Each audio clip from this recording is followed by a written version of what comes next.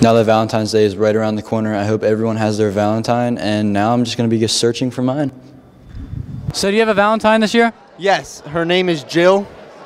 Do you have a Valentine this year? I'm not all about that life. Same. So do you have a Valentine this year? Yeah, I do. Her name's Sophie Schelling. I heard she's pretty cute. Yeah, she's real cute. Do you have a Valentine this year? Yes, it is this fine specimen right here, Allison. Does she like Starbucks? Yeah. Valentine this year? Yeah, it's my boy Brady McShady. Do you have a Valentine this year? I don't know, John, do I? Yes. So how are you spending this Valentine's Day holiday? I was hoping I could spend it with you, you know. Of course. What are you doing this Valentine's Day? Bathing in the blood of my enemies. Delightful. How are you spending this Valentine's Day? With Ben Knox at American Eagle. So what are you doing this Valentine's Day? Staying home and sleeping my troubles away. So who's your Valentine?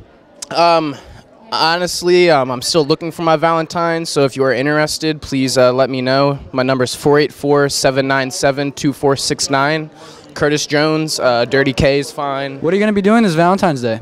I have no plans for Valentine's Day this year. All right. Sadly, this year I wasn't successful in finding a Valentine, but there's always hope for next year. This has been John Hoffman reporting for the Paul Report.